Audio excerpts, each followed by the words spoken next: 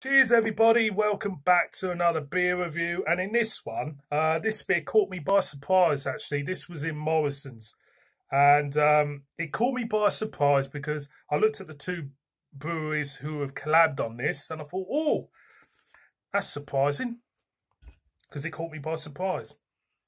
Boys and girls, we've got an India Porter, and it's collab between Adnams, which I haven't had put a beer on this channel for a very long time from, and Thornbridge, and we have a can of their Nevermore.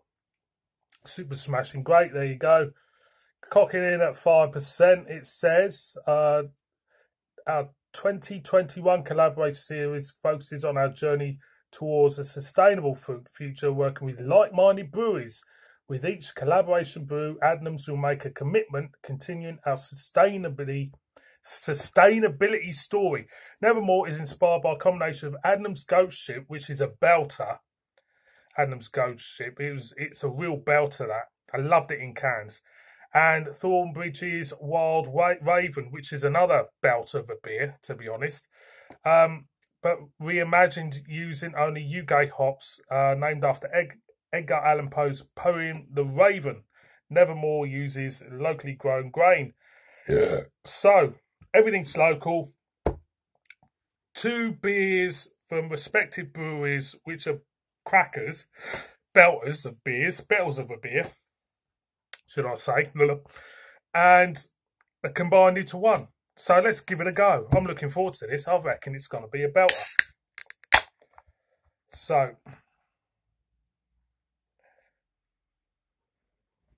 there's a slight roasty chocolateness, actually, smokeness from the can, not giving much away. So let's whack it in like you do and see what it's all about. Yeah, you know, both breweries in my mind are pretty solid, dependable breweries. I mean, Adnams have done some cracking stuff over the years, like the Ghost Ship.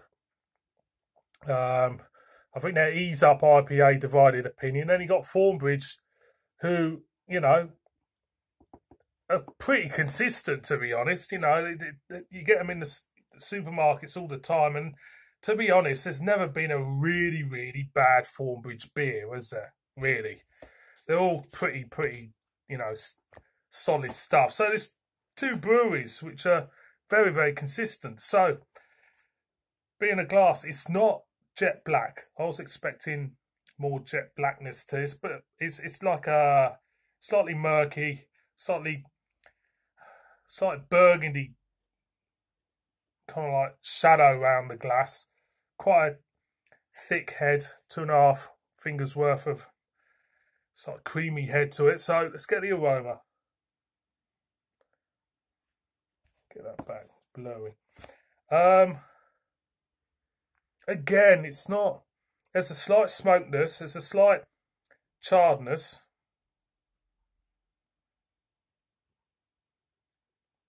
I'm going to go in. The hops are Chinook, UK, Harlequin, Jester, Mystic. I'm not familiar with a couple of them hops, to be honest. IBU 42, Malta Amber, Brown, Chocolate Pale Ale. It says great with prawn and chorizo paella or wild mushroom risotto. Cheers.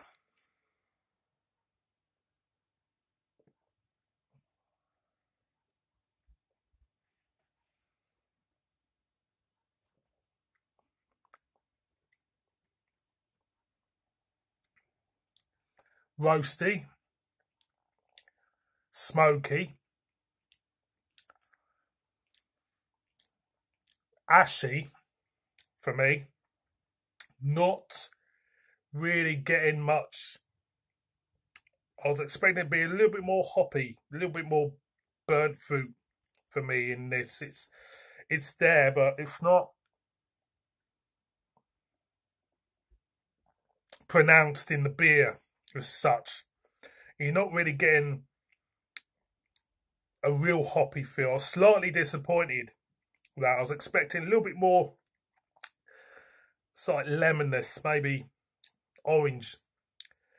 But I do like the smokeness to this. I do like the smokeness. Looking at what I can get, wild mushroom risotto, I think it'd be a belter with, definitely. Not too sure on the prawn and chorizo paella though. but with the risotto,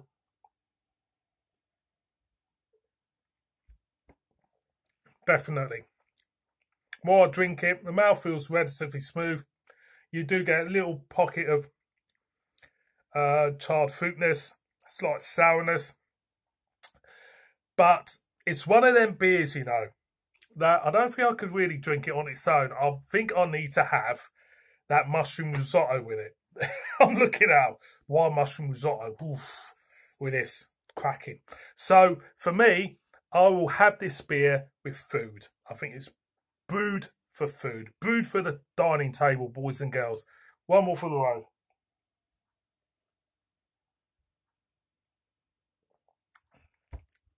It's nice stuff. Expected a little bit more for me. Boys and girls, Adnams, Thornbridge, Nevermore, give it a go. Tell me what you think out there.